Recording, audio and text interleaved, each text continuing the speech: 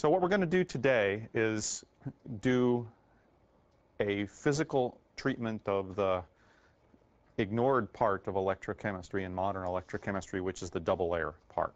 When we first talked about this in the very beginning of the class, it was just asserted there is such a thing. There is charge on the electrode, and therefore there must be some opposite charge to balance that in the electrolyte, and it's pretty close to the electrode, and so we're not going to worry about it too much, but since the capacitance of the electrode is always bigger than that of the electrolyte, all the potential drops across the electrolyte, and then you plotted Butler-Volmer plots, and all of that happened. And it was assumed that all of that potential dropped in terms of the driving force with the Toffel coefficient, and all that kind of happened, and there was no molecular picture of what the structure of that double layer in the electrolyte next to the electrode was.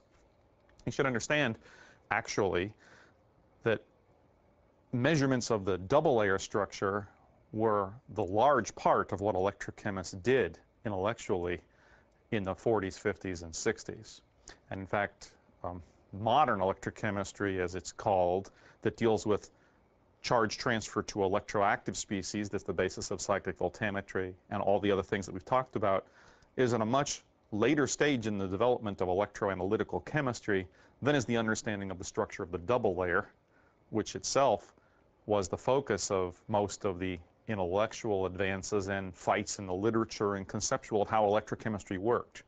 None of that has to do with Faradaic charge transfer flow across the interface. This is all the capacitive stuff that happens when you apply a potential to a solid in contact with an electrolyte that has salt in it, ionically conducting species.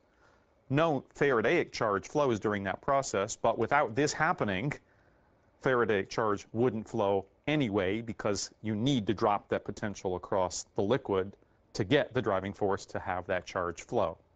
So to this point, we've just assumed that all happened, but it's definitely worth understanding how you picture what that structure is, what the charges are, and how we deal with the structure of that double layer, both for metals and as the basis for semiconductors and other electrodes. Now, you heard a little bit about semiconductors in the space charge region last time, and that is just the complementary problem to the one we're dealing with today. In that case, again, the double layer of the electrolyte was assumed not to be important. And the reason is that its differential capacitance was big compared to that of the electrode. For two capacitors in series, the smallest one will be where all the voltage drops. If the electrode has the smallest capacitance, then it doesn't really matter what the structure of the capacitance of the liquid side is. All the action is in the electrode, and that's why it developed the space charge region, because you move charge in and out of the majority carriers of the electrode, and the electrolyte is mostly along for the ride. And in fact, the charge in the double layer at a semiconductor electrode is relatively small because its capacitance is big compared to that of the electrode. So most of the potential, most of the charge drops across the semiconductor. In the case of a metal, it's the opposite. The metal has the large capacitance, and so all the voltage to first order drops across the electrolyte, and all the ionic motion to counteract that applied potential and excesses of one charge or another occur in the electrolyte. And all of that stuff was just assumed to happen before you flipped on the switch of the potentiostat, or faster than any of the Faradaic processes that happen, because this has to come into equilibrium so as to allow you to set an electrode potential relative to the solution. So whenever you plugged into the Nernst equation, whenever you plugged into the Butler-Volmer equation, whenever you did any of these potential step or cyclic voltammetry experiments, the underlying assumption is that when you charge up the electrolyte responds in some way more rapidly than the Faradaic process does. If that were not the case, then you could step the electrode potential, say, to -1 volt versus SCE, and an ion in solution would see a time-dependent driving force as the double layer started to relax to counteract that charge. And so even though you did a potential step experiment, in addition to the Cottrell part, you would have a time-dependent potential experienced by that ion in solution as the double layer started to respond to that potential step. But in fact, all of that in electrolytes of any reasonable concentration happens much more quickly. The RC time constant to charge the double layer is much more rapid than any of the Faradaic current response to that, and actually has to be, because that's the thing that establishes the potential drop through which the Faradaic current occurs. So we're going to learn about that double layer today. And this is probably, if not the most mathematical, one of the most mathematical parts of any electrochemistry class. What I probably should have done if I had more time at hand is I would have prepared nice, crisp PowerPoint slides with just the key equations and some bullet points. But I didn't have enough time to do that. And everything is in Bard&Faulkner. And so what I'm going to do is, since I scanned in those relevant pages, is to lead you through the derivations just as if you were reading it in the book, but you can go back and read it in the book, since some of it does get pretty complicated. But I think it'll be conceptually the same as if I wrote it on the board anyway, and why bother me write it in a way you can't read my writing. So I've just expanded the pages from Bard&Faulkner so we can see the equations.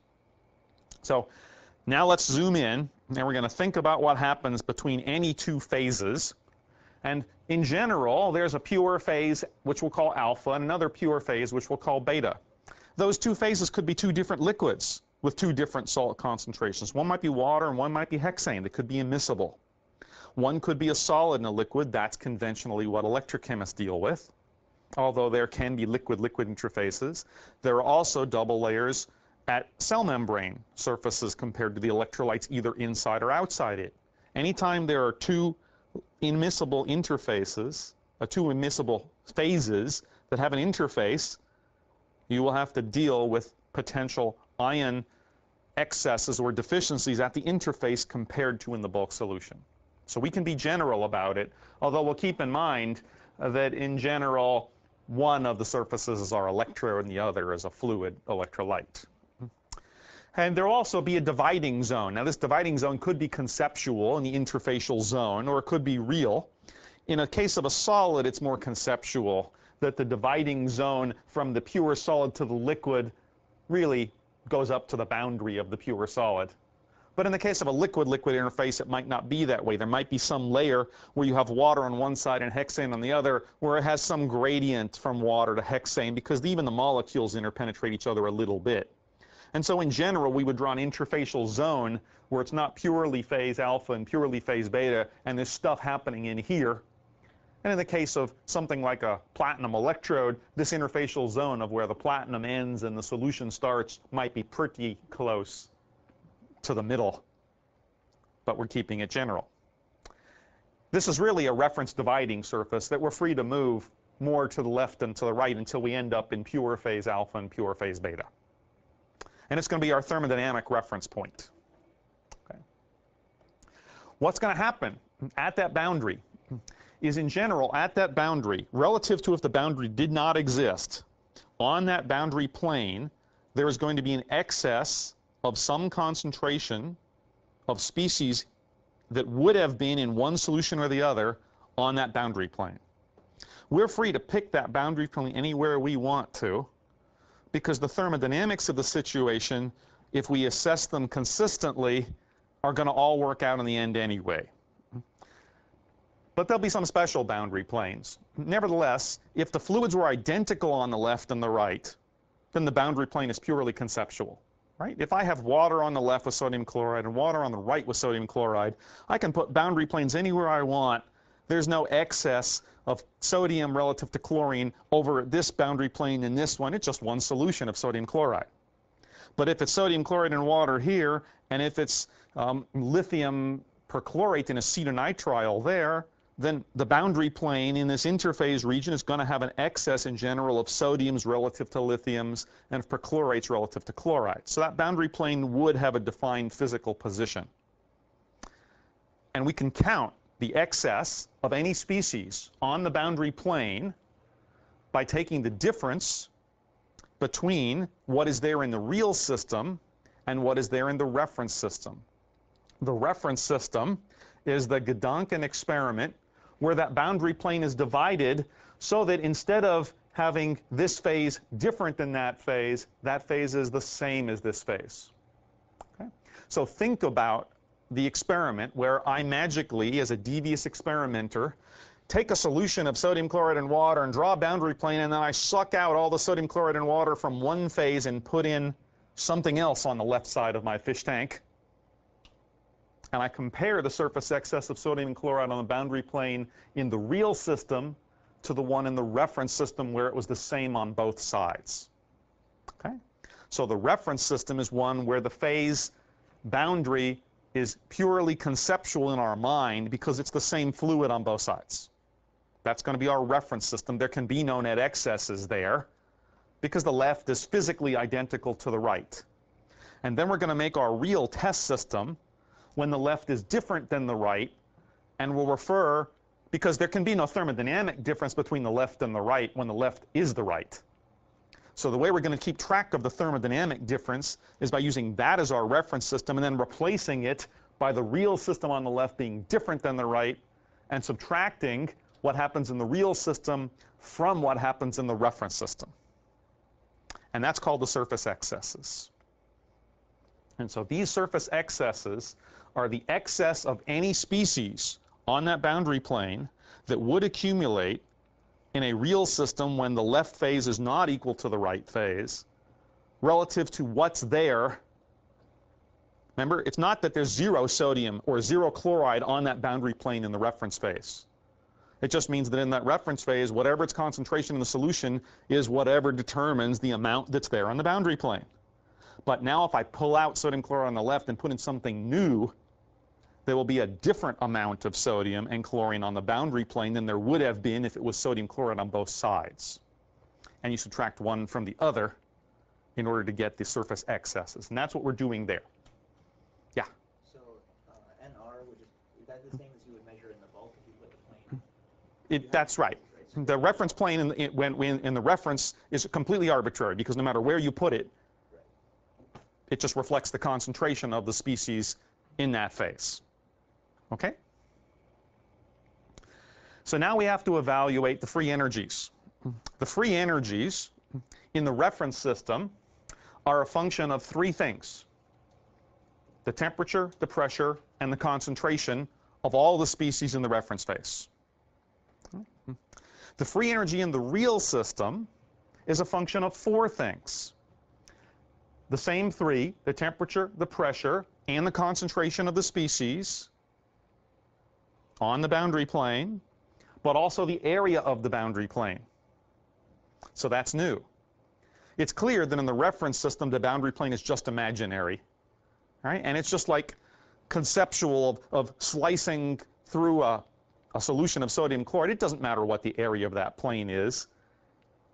If sodium chloride on one side and sodium chloride on the other, nothing matters. But if, on the other hand, there is, in a fixed kind of fish tank, a boundary plane that is real between one species and the next, then if that constricts down to a small contact area, the free energy difference will be different than if it's an entire large area between two things of the same volumes on the left and right. So I need to know the contact area as well as the excess of species on the real system in the boundary plane and its temperature and pressure. So there are four variables that count in the real system. This is, in general, a set of variables: temperature, pressure, and the set of excess concentrations of all the species. The solvents, the sodium, the chlorine, whatever else is in there, because this really is an index over all the species, Ni, the ith species in the solution. Okay? So we need to keep track of that. Well, if those are the total free energies, then you have to remember from thermodynamics how to do the differentials. And of course, the differential, the total differential, is the differential with respect to the variable that you're interested in times the delta of that variable. And so if the total free energy of the reference phase is a function of temperature, pressure, and the concentration in excess on the surface plane of every species, then the differential on the right is dg of the right dt dt plus the derivative with respect to pressure times dp plus the sum over all the concentration excesses times the differentials of their concentrations. of all the species we care about. And in the real system, there's one more term. They're all those same terms, but one more. And that one more term is the differential of the free energy in the real system with respect to area times the area that is making contact between one phase and the other. Now, we only, in general, work at constant temperature and pressure. And so if the system is set up at constant temperature and pressure, then it's clear that the first two terms in each expression are 0. Because no matter what their values are, they're multiplied by dt and dp. Or the other way to think about it is if it's constant, then, yeah, they're 0, right? And these partial derivatives are the electrochemical potentials. Now, if our two phases in the real system are at equilibrium, then the electrochemical potential of any species is the same no matter where it is in the system. So what does that mean? Oops. That means that the electrochemical potential of the ith species in the reference system is the same as it is in the real system, everywhere. Because after all, the reference system is the same in both cases. The 10th molar sodium chloride is still 10th molar sodium chloride. If the electrochemical potential of sodium is the same no matter what is on the other side of the phase, as it was when it was in pure sodium chloride, then the electrochemical potential of that species, because it's in equilibrium with the same reference phase, is the same as it was in the reference phase. Okay? So these are equal to each other. So now we can take the excess. We can take the differential free energy as the difference in free energy between the differential of our system and the differential of our reference. And I'll go back one slide to remind you what they were. These two terms were 0 in both cases. This term is the electrochemical potential of each species, and so is this. They're equal. So there's one term left. Except that if there's a surface excess of this species in the real system relative to that in the reference system, then these are not the same. Those are the same, but the actual concentrations on our surface dividing line are different in the real system than in the reference system, because in the reference system, that was our imaginary boundary plane. So we end up with only two terms.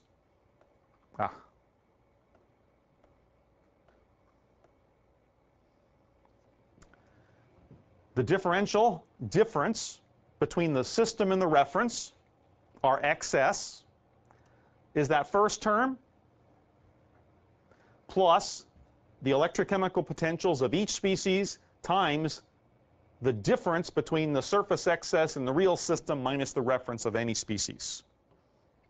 Now we've made one more thing, where you remember there was a differential there of the derivative of g with respect to area, that partial derivative, and we'll define that partial derivative to be the quantity gamma, which we will call the surface tension. So the derivative of the free energy with respect to area is a defined quantity called the surface tension. If there were no derivative of the free energy with respect to area, then the surface tension is 0. And in our reference system, the surface tension across the boundary plane is 0 because it's an imaginary boundary plane.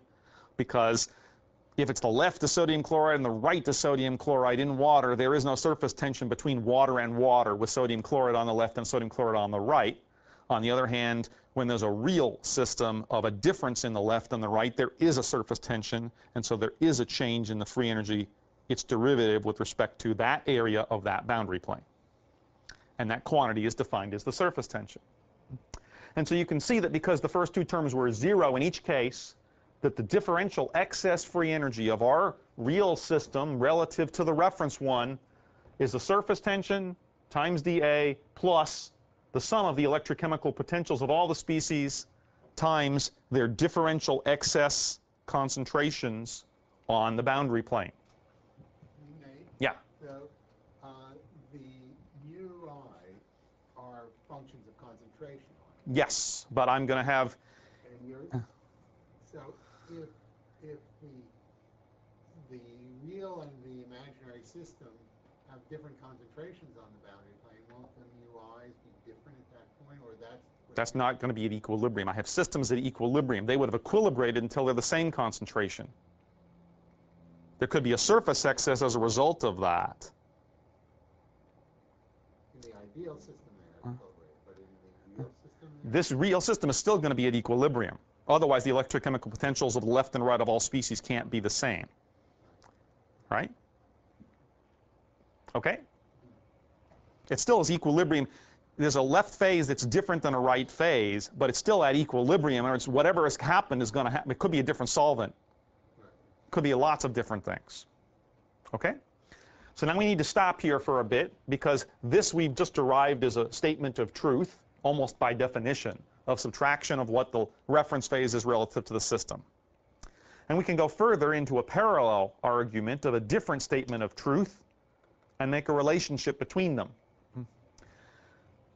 Because we've got a differential as a function of two variables, one area and the other electrochemical potential, or in this case, the dN, the excess, and those are extrinsic variables, then you can go back to invoke Euler's theorem, which says that for any function, if you can write the function in terms of extrinsic variables, then by definition, that function can also be described as the derivative of that function with respect to that extrinsic variable times that extrinsic variable.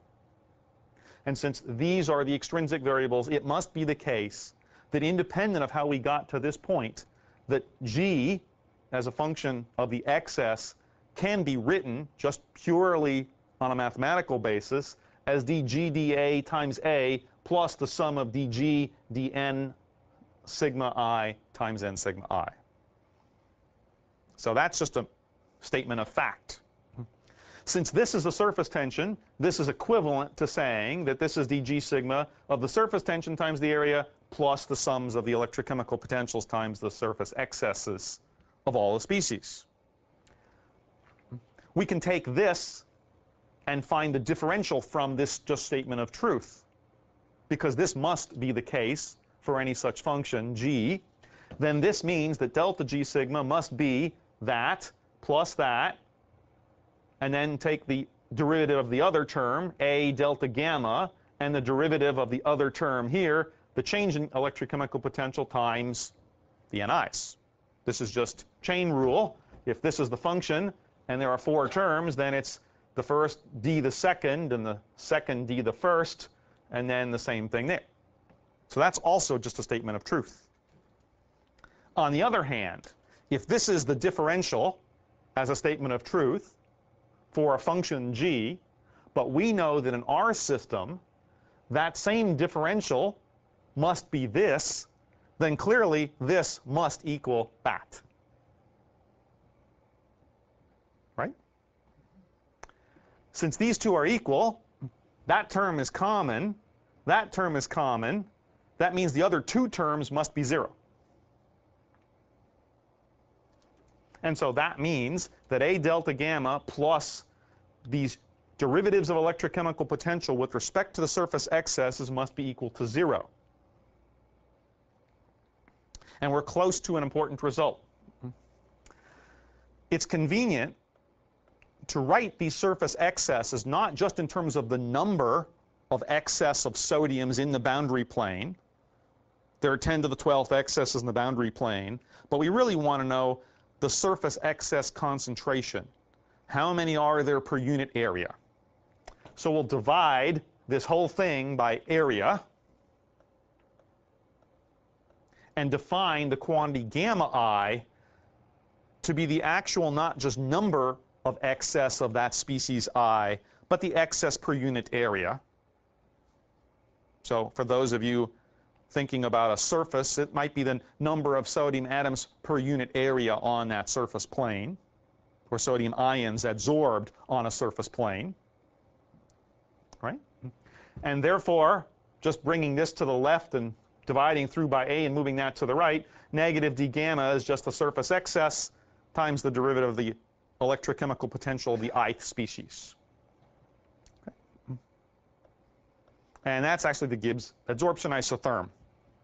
It relates this surface tension to a number density of adsorbed species times their change in electrochemical potential.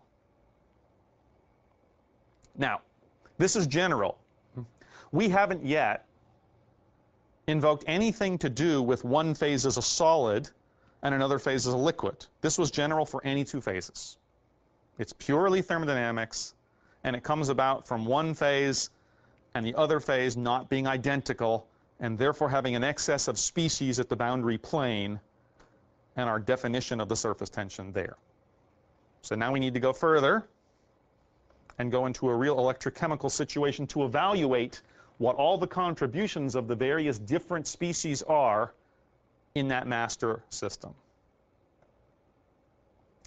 Now, if you do that, I'm not going to go through that derivation for you now, because it's in the book, and it's very long and convoluted, I think. But you could consider an electrochemical cell like something having copper and silver chloride, and then KCl in solution, and the other electrode having some metal like and mercury, and then nickel, and then copper wire, and then connected, right? This is just a phase diagram of a full electrochemical cell where there's a mercury electrode on one side and a silver electrode on the other, and they both are connected via a copper wire, and they're dunked in a solution of potassium chloride, and there's a silver chloride reference potential in there, right? This is just the phase diagram you read of left to right of how you stack up all the components of this big sandwich. You can show that because there are certain things that are related to other things, that if, say, there was a surface excess of chloride due to some electrochemical potential on one part, then if there's excess of chloride on one side, there must be a deficiency of chloride on the other because it's conserved. And because the solution is always electroneutral, if there's an excess of chloride, it tells you what the potassium ions have to do too. And by going through all these relationships, you can reduce them down to a few key ones that you substitute for the other ones to eliminate them. This is a system-specific derivation, but the end result is general no matter what. The end result that you get is that that surface tension is, of course, related to the change in those surface excesses of key species times the derivative of their electrochemical potentials. In this case, in the case of that cell, there are only two surface excesses that you need. You can write it as a surface excess of potassium ions times the change in electrochemical potential of KCl, and the surface excess of metal ions times the change in the chemical potentials of those metals. It doesn't always have to be this way. This is just because of that cancellation. We could have written it some other way. If we had chosen not to write potassium as a surface excess, we could have written chlorides as negative of the potassiums or some other relationship like that. So in general, if you took that general Gibbs adsorption isotherm equation and applied it to the system, there would be less terms here than all the species because some define what the others must be.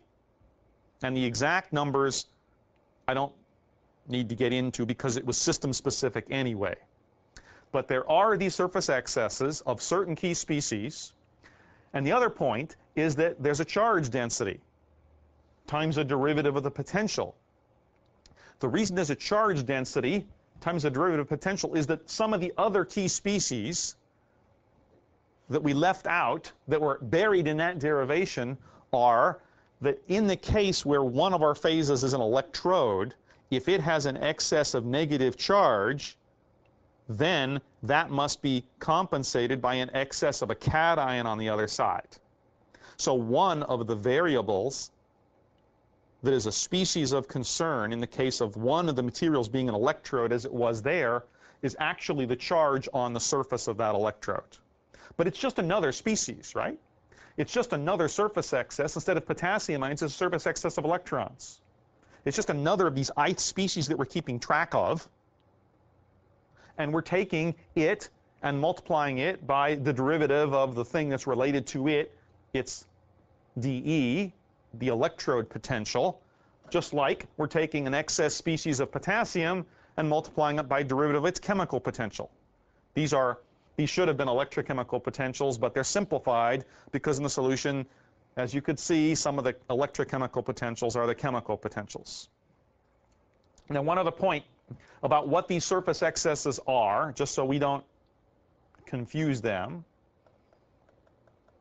These surface excesses are not just saying that there is an excess of potassium, for instance, as an ion on that surface boundary plane. But it's saying that there is an excess of potassium on that boundary plane relative to the bulk species or other species that are important. It's the surface excess of potassium corrected for the mole fraction of KCl in water that you're using on that side times the surface excess of water. So if there were no surface excess, that doesn't mean that there wouldn't be, in this fraction, there couldn't be excess of sodium or potassium in this case relative to its bulk. It just means that if you drew this boundary plane in this system relative to the reference, that at this given potential and where you're operating, that there's a different fraction of a surface excess of potassium relative to the surface excess of water than there would have been if you didn't apply this potential. Right? This is the surface excess of potassium relative to what it would have been weighted by the mole fractions of the stuff it displaced. So it means a little different thing than the pure surface excess we saw before. And this, again, just works out of how the arithmetic works. And that bottom equation is taken into account that one of our phases, that the phase alpha in our real system relative to our reference system is an electrode. And so it doesn't have any ionic species in it that we're worrying about for its electrochemical potentials. It only has charge, but the other side has all the ionic species in the solution. This is perfectly general. It's derived exactly from that Gibbs isotherm we had before. This is a specific implementation for KCl on this side in that cell. But no matter what the specific ions are here, there's always going to be a surface charge and a derivative of the potential when the electrode is one of the phases. And then there's all the ion stuff on the other side. Okay? And the exact details of the ion stuff we don't need to worry about, because you can derive them in each case individually. The other important point is that actually everything in this equation can either be controlled or measured. We can measure experimentally the derivative of the surface tension. We'll be able to measure the charge density. We'll be able to measure the surface excess of potassium or of the other species, or control that by changing the concentrations of those things to determine the dependence of these things. And so if we know some and hold the others constant, we could solve for the other ones. So this is the link between the theoretical description and what experimentalists can do to understand double layer structure, because this allows you to probe variables under certain conditions and actually determine values of these things that the other things we couldn't determine. The other things were, before this, were kind of theoretical, right? They're these free energies, and we're subtracting them to get these quantities. But these are under experimental measurement or control, every one of them. Let's keep going. How do we measure the surface tension? Let's see if we have a picture. I don't think we have a picture. Okay, we're going to have a hanging mercury drop. We're going to have a mercury drop go through a capillary of a constant radius, and we're going to keep feeding mercury into that capillary. So it's got an infinite big jug of mercury that can drop down a radius of that capillary, and gravity will just keep it dropping down. And why does the ball of mercury get bigger and bigger before it finally drops off? Because there's surface tension acting on the mercury, opposing the gravitational force from the head pressure. And there's a certain mass and a certain gravitational force, and there'll be a certain time at which that drop is going to release. And the drop releases just at the instant after, when the gravitational pressure exceeds the surface tension that's holding it together in the first place. And so just at that critical time, those forces are equal to each other. That surface tension acts on that capillary of radius r across the circumference, because that's what holds that drop in that capillary. So there's a force acting over 2 pi r times the surface tension, and that's equal and opposite to the mass of the mercury drop at that instant times the gravitational force. You can measure the mass by looking at the, the density of mercury, and you know how big that drop is, because you can look at it under a microscope. And so you can determine its radius, you can determine its mass, you know g, and you measure the time, and therefore you can measure the surface tension. So the surface tension is an experimentally measurable quantity. And furthermore, because this is a mercury conducting material, you can do that as a function of the potential that you would apply to that mercury as it's dropping and expanding in a solution of an electrolyte. So that means you can measure the surface tension of that mercury under different electrode potentials, because you just wait until the drop is just ready to fall off, and you measure the time at which it falls off for a fixed capillary diameter. Okay? So this is an experimentally measurable quantity. And you can change the concentration of sodium and the concentration of chloride and the potential at which you measure it. And furthermore, the reason people love mercury and the reason all classical electrochemistry was done in mercury is twofold. Number one, surface contamination is relatively minimal as an artifact problem, because you get a fresh drop and surface every time.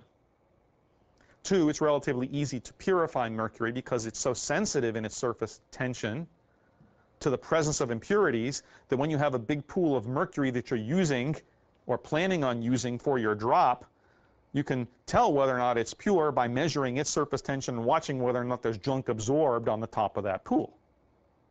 So it's easy to know when it's pure. And the third is that mercury happens to have a very large overpotential for hydrogen evolution. And so you have a very large window of accessible electrode potentials where just in the presence of water, no Faradaic current is going on, and so you can probe what's happening in these non-Faradaic double layers over a very large potential range, like 2.5 or 3 volts. So it's those three things that made conveniently mercury by far the electrode of choice for 40 years for electrochemical experiments. And in fact, there was a disdain of any other electrode for those 40 years because solid electrodes could not be purified, could not be sworn to be clean, and all the classical electrochemists would never believe any measurements at any electrode other than a mercury drop. And you couldn't measure the surface tension. So you might measure something like this. The time that it takes for that drop to release as a function of the electrode potential, and it might peak somewhere and then get smaller either side. Now that peak, let's see. I shouldn't be skipping this, but I have no way. Good, we'll go next to it. Great. Tells us something important.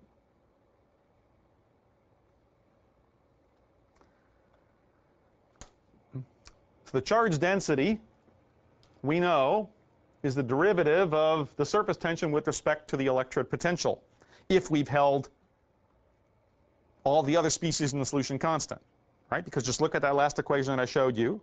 It had all those other terms as derivatives. If I held those things constant, those derivatives go to 0. And therefore, since the surface tension was the charge density times delta E, if these things are constant, the only differential that matters is that one.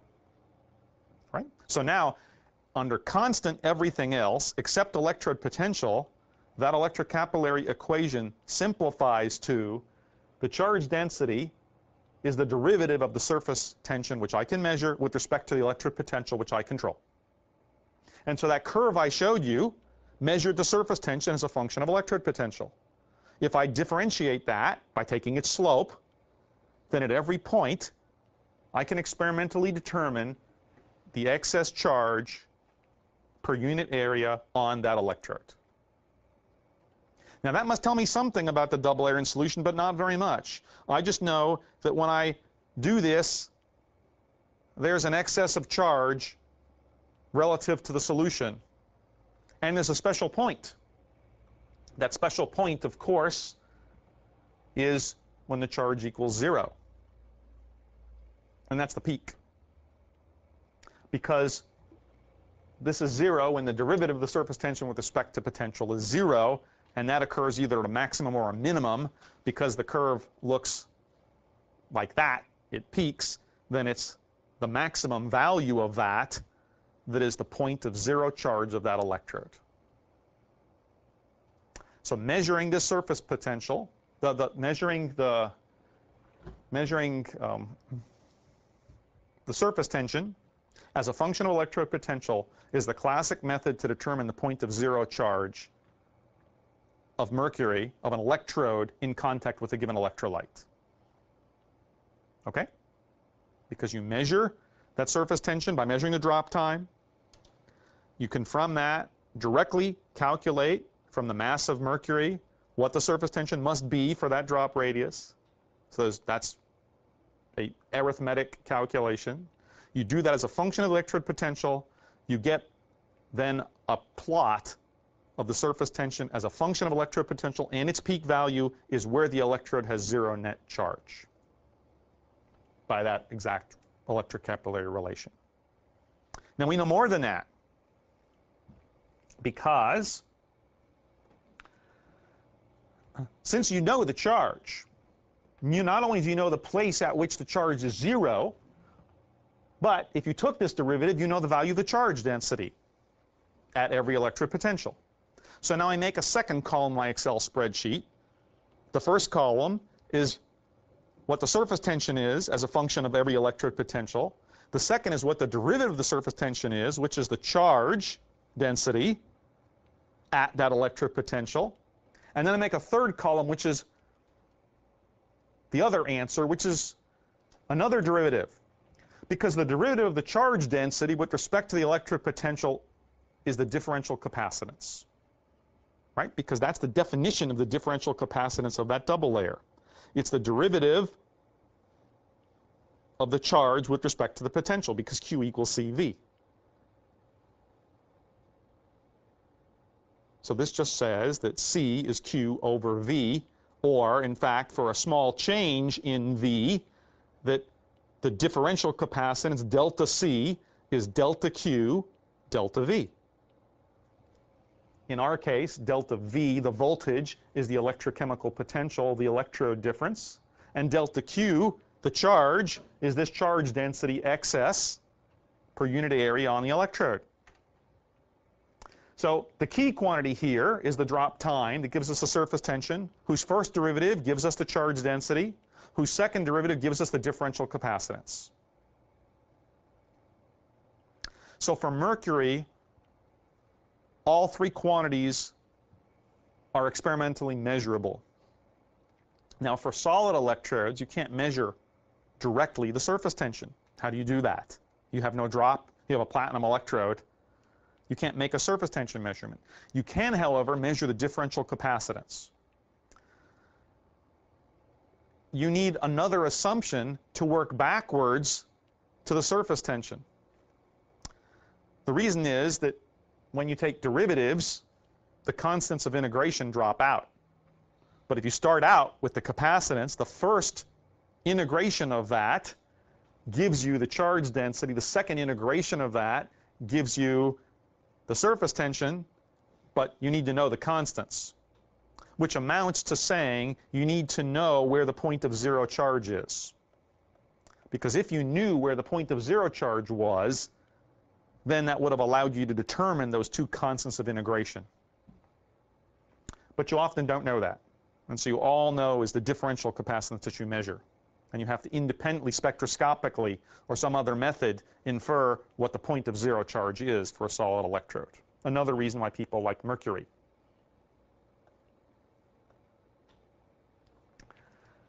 And so exactly what I said. Let me do one more thing here, which is to remind you of the difference between the differential capacitance and the integral capacitance. So let's suppose that I was smart enough to have done this on mercury and get this curve of what the surface tension for my drop time is as a function of electric potential. I could take the first derivative of that, and I could take the second derivative of that, and I could measure from that second derivative the change in charge density with respect to an applied potential. But I could do that one of two ways. I could do it for a small applied potential change, or I could do it for a large one. If I do it for a large potential change, the only potential that is defined uniquely is the point of zero charge. So I'd start at the point of zero charge and then step somewhere. And I'd ask how the surface tension changed, and I'd ask how my capacitance changed. That's called the integral capacitance.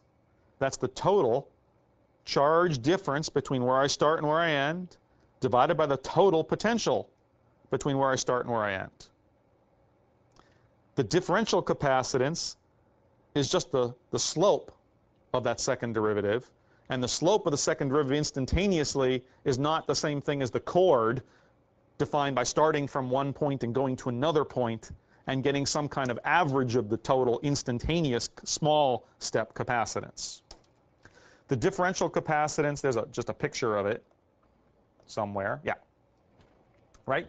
So if this was the charge density that you got by taking the first derivative of that curve, it might look something like this. The second derivative, the derivative of this, is the capacitance. If I do it for a small voltage change, then of course it's the slope of the tangent to that curve around any potential that I choose to measure. But if I did it for a large voltage change, say relative to the point of zero charge, I stepped 1 volt that way, then it'll be the slope of the chord. The only way this is a unique definition is if I know where to start, right? Because if I know that I'm going to start at the point of zero charge, then I could have mapped out the whole curve by defining the integral capacitances, what this change was with respect to 0 for half a volt, for 1 volt, for 2 volts, and I could have mapped all those points and regenerated the curve. Alternatively, I could have measured the differential capacitances, and that would have generated the curve, but not located it in absolute value relative to the point of zero charge. Right? So that's where this constant of integration comes in. I can generate the curve and its functional form from measuring all the differential capacitances, which you can do at a solid electrode. But I can't locate it along the potential axis unless I have another variable to determine that constant of integration. On the other hand, as I said, if you work the other way, and if you work from the surface tension, then this uniquely defines that curve, because its first derivative, well, this is the charge density. So the surface tension was this other thing we showed you about before, right there. So there's the surface tensions. The first derivatives of them are the charge densities, those. And the first derivatives of them uniquely define the capacitance. Right? So we can make measurements of these. The other, yeah? Do we need 2 constants of integration to get from the second Yes. derivative? So what's the second one after the point of zero charge? Well, I don't want to get into it, but that one's a little easier to deal with. So I'll defer on that.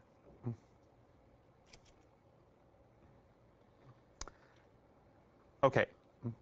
There's another thing we can do. The other thing we can do is we can go back to that electrocapillary equation and not change the electric potential. We can hold it constant, and we can probe the surface excesses.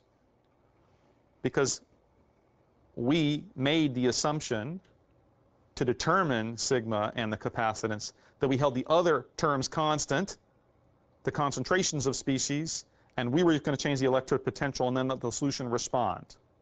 But we could hold the electric potential constant and change the concentration of a species in solution and then go use the same equation to measure how the surface excess changes in response to the change in concentration of stuff, because I can still measure my surface tension, right?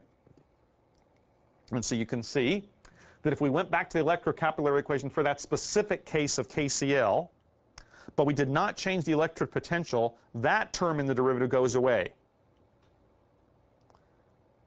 And then you would get something like, if we held the metal concentration constant but varied the concentration of the salt, varied the KCl concentration, that the change in surface tension with respect to KCl would have given us the surface excess of potassium ions.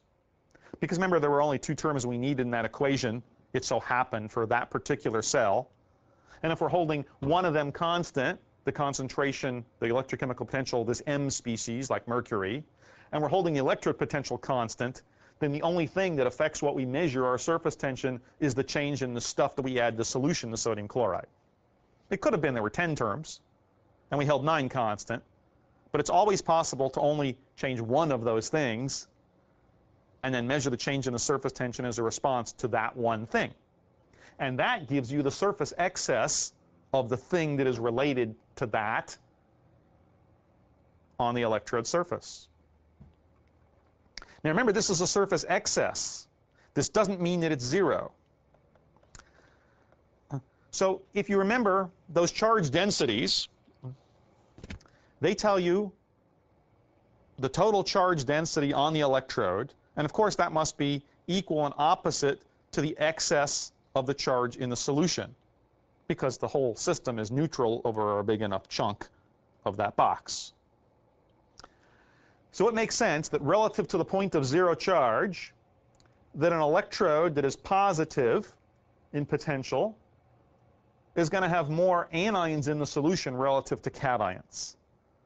Because at a positive potential of the electrode relative to its point of zero charge, the electrode we would measure to have a net positive charge density. Therefore, the solution must have a net negative charge density. And so it must have an excess of adsorbed anions relative to cations. At, of course, the point of zero charge, there is no net excess. This doesn't mean that there is no adsorbed charge. There's just no net excess adsorbed charge. Right? At the point of zero charge, there could be, in this case there's not. Well, by definition of this is with respect to the excess. There could be equal moles or equal amounts of potassium and fluoride both adsorbed on that mercury electrode at the point of zero charge. Right? We don't know that that's not the case. All that we know is relative to the point of zero charge, when there is zero net excess of cations relative to anions, because the electrode has no charge, therefore the electrolyte has no excess of charge relative to its neutral state, that there is an excess of negative charge at positive potentials and an excess of positive adsorbed charge at negative potentials. And these can be measured independently, because you can change the potassium concentration and change the fluoride concentration. You can independently change one electrochemical potential and the other. You can measure the response of the surface tension at fixed electrode potential to those changes, and from that equation above, deduce what the surface excess of each individual species are.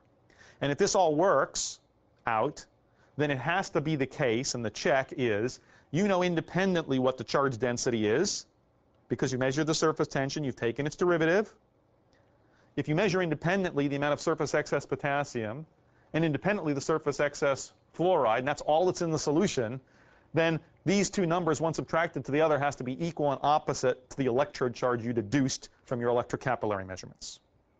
Because if it's positive 5 on the electrode, there have to be 5 net negatives in the solution, but they're all measured independently because they're independent variables that are being changed. One is changing the potential.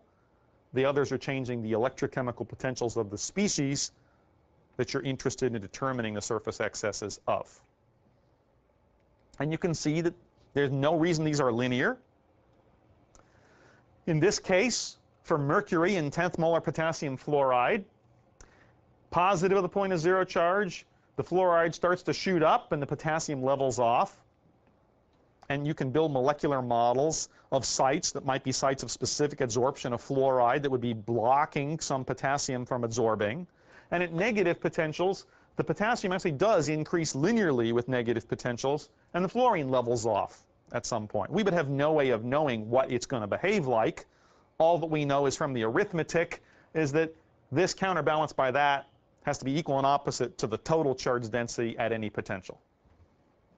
But this allows you to determine these numbers independently, not just the total. So it's more knowledge than just you would have gotten from the electrocapillary measurements versus potential. We know what the species are and how much they're absorbed. Okay? So now we're starting to learn something about the double layer structure, because we know that at this potential more fluoride is absorbed than potassium, and here more potassium is absorbed than fluoride. But we don't know whether this is right or wrong. Right? We just make a measurement of this.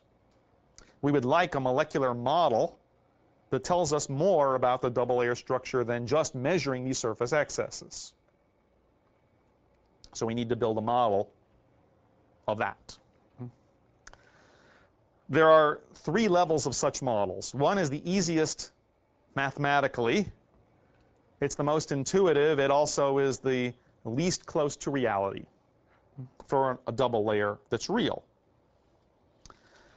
If you have a certain charge density on the electrode, we could just think about it as a pure capacitor where the electrode is one plate and there is a plane in the solution that is the other plate. And as I add more potential across those 2 plates, I just bring more charge density up to the second plate as I equally and opposite put it on the metal on the first plate. And there'll be a certain dielectric constant and a permittivity of vacuum and a certain thickness of the medium in between that I was charging that capacitor with a given voltage that I charge it with, and it produces a certain charge density. Right? And this would imply that if I measured the charge density and I knew the voltage drop, that there would be a fixed value of that capacitance independent of the voltage drop. And we know that's obviously not the case. Let me see if I have a picture of that.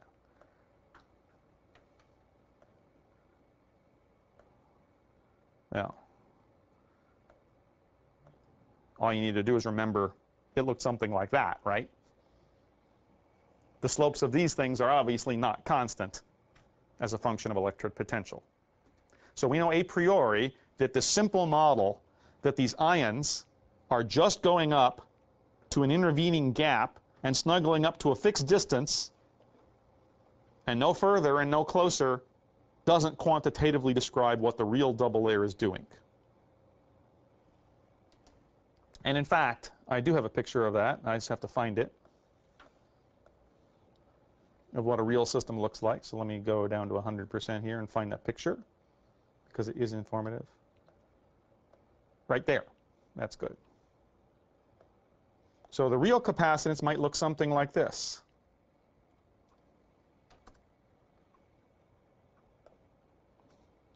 So these are real electrocapillary measurements whose second derivatives are taken relative to the PZC.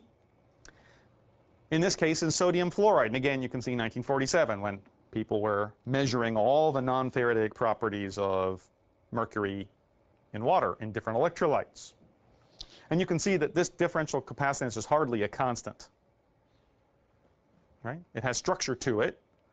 And therefore, our molecular model of treating this as a simple parallel plate capacitor is not adequate to explain what we observe from these second derivatives of these surface tensions with respect to electrode potential. Right? And you see 2 things. You see, one, that it tends to flatten out and be more or less constant at very high ionic strength. And it tends to have a dip at much lower ionic strength. And the capacitance there is lower than you would predict from the pure Helmholtz model, not higher. These always dip, they don't peak.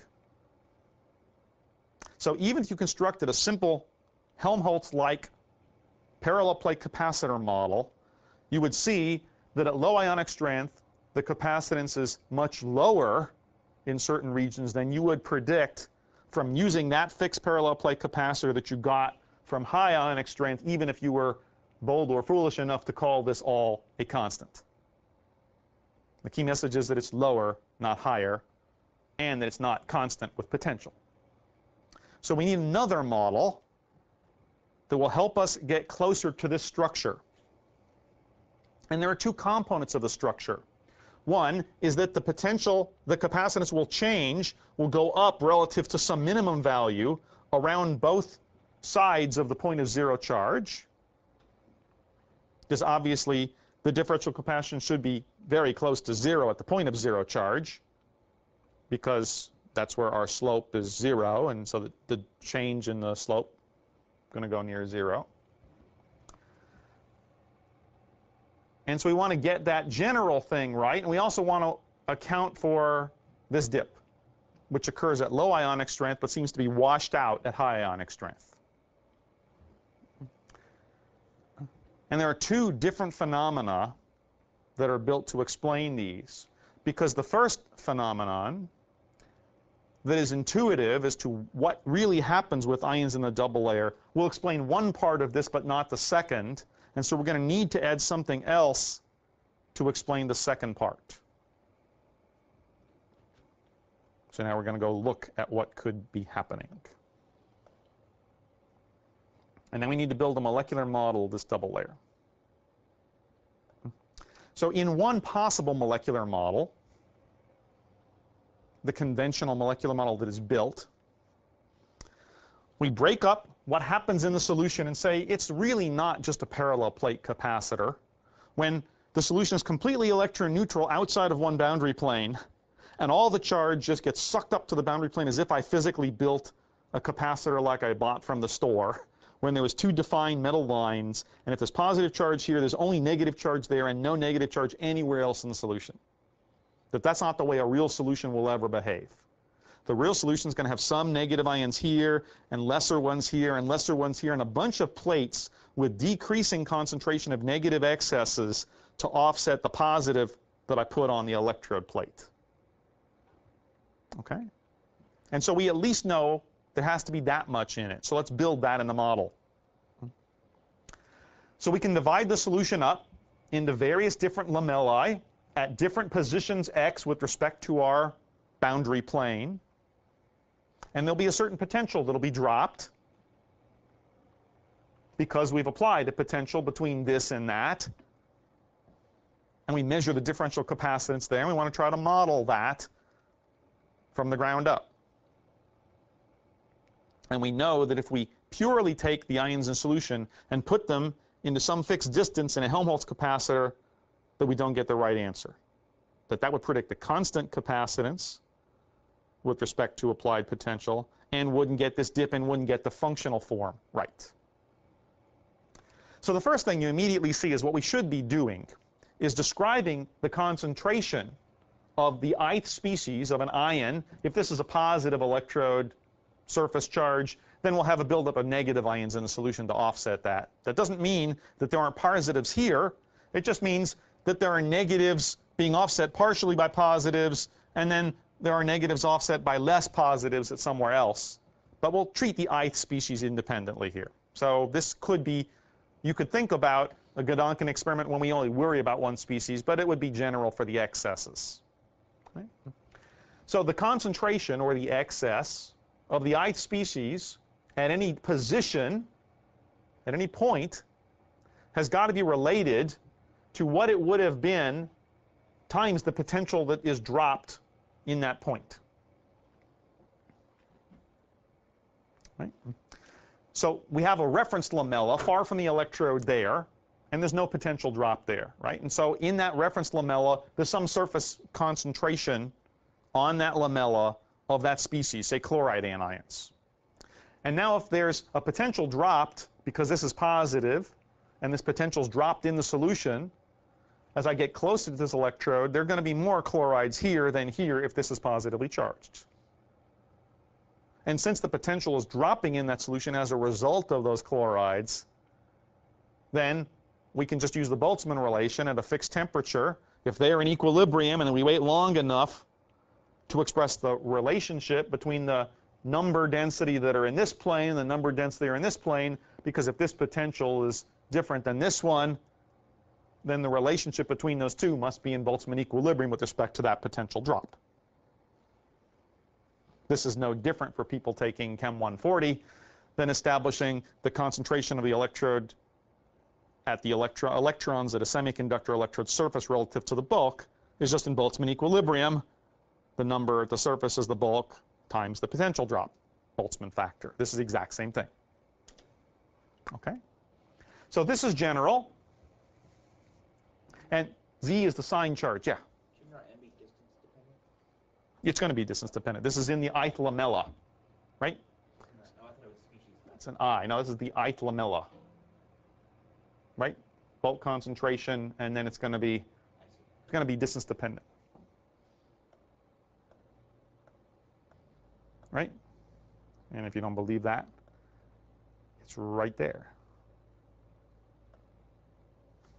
So the charge density is in fact, and remember this is, that Z is the signed charge on that ion. So if it's chloride, that's -1. If it's sodium, it's +1. We need to keep track of the signs of these ionic charges. And E is the charge on the electron, right, no matter what. But this allows us to keep track of excess positive charge density consistently with respect to excess negative charge density. And a barium ion is worth twice as much as a sodium ion because of 2+ versus 1+. Okay, so let's not forget about now ZIs being the sign, because these are concentrations of species, and we care about charges. And so we need to keep track of how many charges there are per unit species of concentration and what the sign of those charges are. Okay? So the charge density is a function of position. Here it is, right? This is the continuous integrated form for those lamella being discrete but very small in distance delta x, right? Is exactly the sum of all the excess charges of that ion in each lamella out to that position. That's actually saying it's in any. This is in any one lamella, right? So it's the phi that's distance dependent. So this is distance dependent, right? Not the n. Right. So this is distance dependent and is evaluated at the distance of that particular lamella. Right? Okay. So what do we know from this? Well, we know independently. This is the model, right? This is a molecular model that says that any ionic species must be in Boltzmann equilibrium with respect to the potential that it experiences at that position. And there's some self-consistency between how many ions that are in front of it and the potential applied and what it experiences. Right? We built a model now. We don't need a model to derive this. The charge density in any phase as a function of x is related to epsilon epsilon naught times the second derivative of the potential with respect to that position, because that's Poisson's equation. That's true, no matter what. Since this is true no matter what, and this comes out of our model, then we can use this in conjunction with that to determine what the concentration of any species must be at any given lamella position as a function of the electric potential. Because we'll just say this equals that, so this equals that. So now we can solve for what d squared psi dx squared is. We'll just bring around over and to the right side a 1 over epsilon epsilon naught. There's the charge. Here's all the other ionic species excesses weighted by their Boltzmann factors of the potentials that they experience. So now we have a linear second order differential equation for the potential as a function of distance. Right?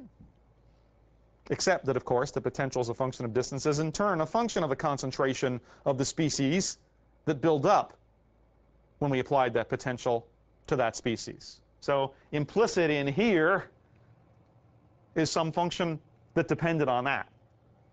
So you can't solve this directly without using one of these evil tricks. But evil tricks are not beyond us, especially if they're in the book. So here's one of these evil tricks. The second derivative of any function with respect to x squared is 1/2 of d by d psi of the first derivative of the x. Just chain rule it.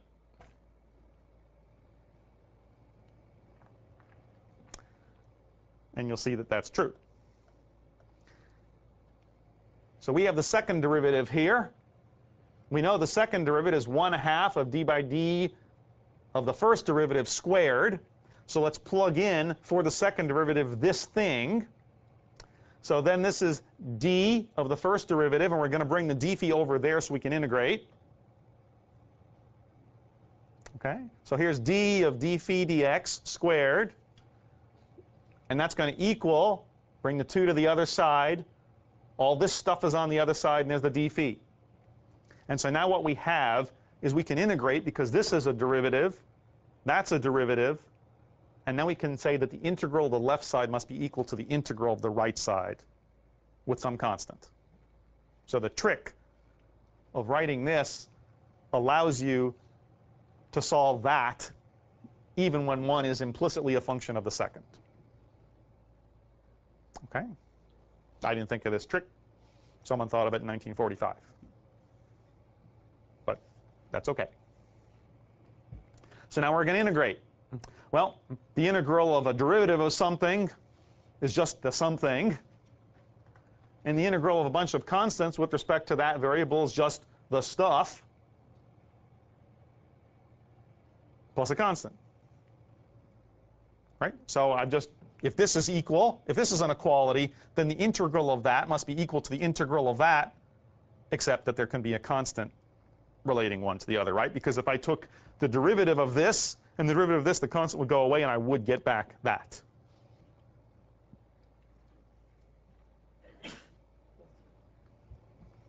So this is a classic trick of how you solve a differential equation like this when the differential on one side is related to a differential of something else on the other side. You just integrate both sides at the same time. So you can do that. Then we get to remember that at distances far from the electrode, not only is the electrode potential going to be screened by all the ions in solution, so if far enough away, the potential drop in the electrolyte goes to 0. Because if it's negative on the surface and positive in the solution, at infinite distance away, it doesn't even know there was a double layer there. So not only is the potential 0, but the potential gradient with respect to position is also 0. Either one of those would be sufficient to tell you the constant, but both are true. And of course, like all things in physics, the constant's 1. And it has to be, because after all, if this is going to go to 0 potential drop, this exponential is going to go to 1. Since this thing has to go to 0 gradient at far enough away, then 1 minus 1 is going to bring that to 0. So the constant of integration is 1. And so we can just group it in with that thing. And we see that this derivative of this potential with respect to position squared is that stuff. So this came about from our model of having this be lamella of species responding to the potential that we applied. Now that's perfectly general. If we make one more mathematical assumption, which you don't have to make, but if you make one more mathematical assumption that the electrolyte itself is a so-called Z to Z electrolyte that is 1-to-1, and what I mean by 1-to-1 is the electrolyte is something like sodium chloride or something like calcium sulfide. It's a bad example. Cadmium sulfide would be good. Cadmium 2+ and a sulfur 2-, but not barium difluoride, where 1 is 2+ and you need 2 1-. If the cation has an equal and opposite charge to the anion, that's a Z to Z electrolyte, because one has charge plus Z and the other has charge negative Z, where Z is an integer. In that particular case, then this expression can be simplified further, because if you add up these excesses of concentrations, and one is an e to the +1 something, and the other is an e to the -1 something, then if you remember that that'll give you a hyperbolic sign, because that is e to the +x plus e to the -x over, or it's e to the +x minus e to the -x over 2, and the hyperbolic cosine is the other way. But this only works if they're equal. If they weren't equal, it wouldn't simplify to the hyperbolic sign. This is still perfectly general. This is just a simplified expression for this in the case of a Z to Z electrolyte. And then all these terms out here are just this stuff, because now we're just solving for the square root of this, right? Because this is d phi dx squared. And so now we've gotten d phi dx. We need phi. So we've got to integrate. We can do that. So if this is what d phi dx is, this tells us what the derivative of the potential is with respect to distance. So now we know its slope at any position in the solution. But we want to know what the total potential drop is from the electrode to any arbitrary point. Now, if we know the slopes, we have to integrate those slopes over the total distance to get the total potential drop. So we'll do our normal thing. We'll bring over the phi's on the left. So we'll bring the cinch down there and keep the phi on the left. We'll bring the x over to the right and leave the constants over there. So now we integrate to get the total potential dropped from any position, 0 at infinity, to x. And that's equal to the potential phi 0 relative to the real potential phi, right? This is the potential difference between wherever we started and whatever position we're choosing to evaluate as our endpoint as we go through this buildup of charge. And the closer we get to the electrode, the more potential is going to be dropped relative to our infinite solution case when there's no potential dropped. Because we're adding up all these derivatives to get the total. Okay? So this is true. And does anybody know what the integral of 1 over a hyperbolic sine is? Probably guess. It's a tangent. It's a hyperbolic tangent. So when you solve for that, the integral of that is a hyperbolic cotangent. Just look it up in the handbook if you don't want to derive it. But we have to evaluate it. We have to evaluate it because it's a definite integral. It's a difference between the potential on our reference point and where the potential is dropped that we care about relative to the position, which was x equals 0 at infinity, and then coming off to some place. Okay? So here's the constant that was still there on the right. Here's the total distance we've traveled. The definite integral has two terms. One where phi is evaluated at phi 0, and the other where it's really phi. Because we integrated from phi 0 to phi to get the total potential drop in that definite integral. If you remember, right here, there's a phi and there's a phi 0 and there's an x and a 0. Since this term is a hyperbolic tangent of the thing which has phi in it, we need to evaluate that at both phi and phi 0.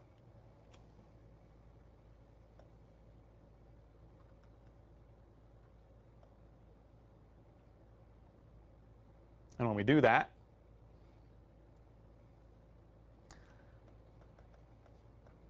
we get exactly that expression, where here's our constants again, here's our position x, and it should go like the log of these hyperbolic tangent ratios.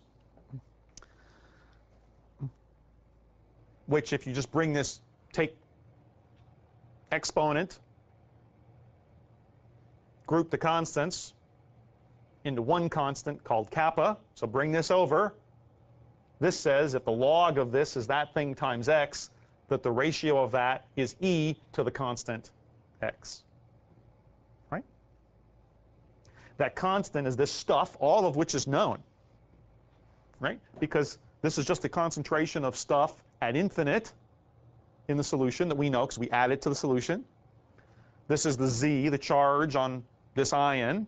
It's either the sodium or the chloride or whatever the valence is. Charge on an electron, epsilon, epsilon naught is known, K and T is known. So what this says, especially if it's dilute, because if it's dilute, then the potential drop is relatively small. And if the potential drop is small, you can expand the exponentials and call them all 1, right? So this thing turns into the potential drop because it'll just be linearized. So the potential at any position that's dropped relative to its value in the bulk will go exponentially with some screening length from our molecular model of these lamella that are in thermal equilibrium with respect to their initial potentials that they've responded to. So the way to think about this is, this predicts something like this. The potential relative to the total potential that would be dropped is going to fall off essentially exponentially with distance, and eventually there's zero potential experienced by a point charge far away from the electrified interface in the solution. This is at dilute ionic strength because it goes like those ratios of hyperbolic tangents that expand to be just the values of the arguments of those potentials when it's small. This length is called the Debye screening length. It's the length at which a charge applied to one of the plates of this capacitor of this system is effectively fallen off by 1 over E of its value and the potential dropped in the other side of the interface. And you can see that at higher ionic strengths, that's a shorter distance, because there are more charges to screen the potential that would have come about from applying to the electrode that surface charge. And so that potential in the solution falls off more quickly until it's neutralized, and then a point charge in the solution doesn't see anything except some residual dipole, and eventually it sees nothing. So this is right. It's in the right direction.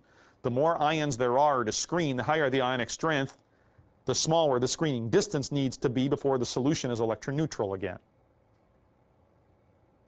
Right? But the functional form of this is completely analytically predicted by that function right there.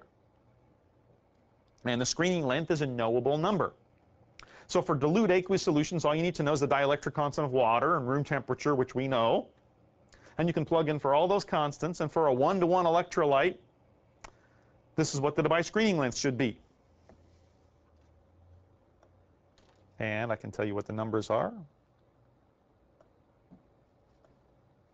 Good.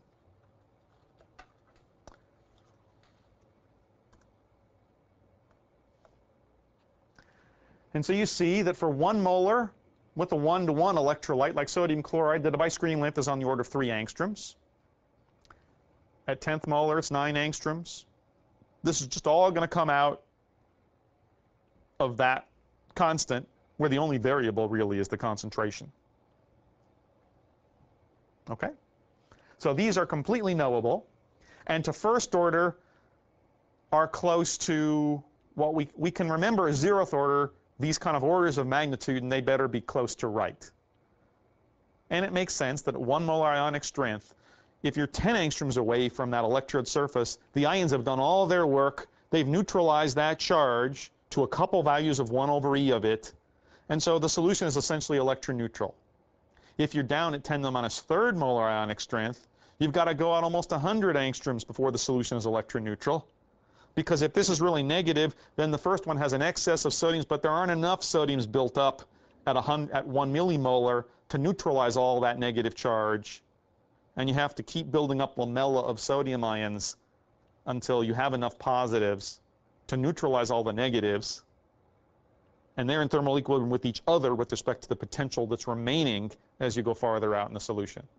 And that gives you the functional form of their concentration with respect to distance. And that's what we just solved for based on that molecular model of how things are working. This is all assuming a small potential drop, right? Because if larger potential drops, it Right. drops off faster. Right. Right. We assume the linearization of that right there.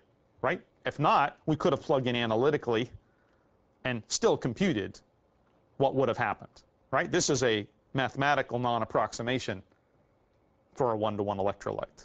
So this is analytically true, and Mathematica would spit out what should happen. Right? Okay. So that's good. So this predicts something like this.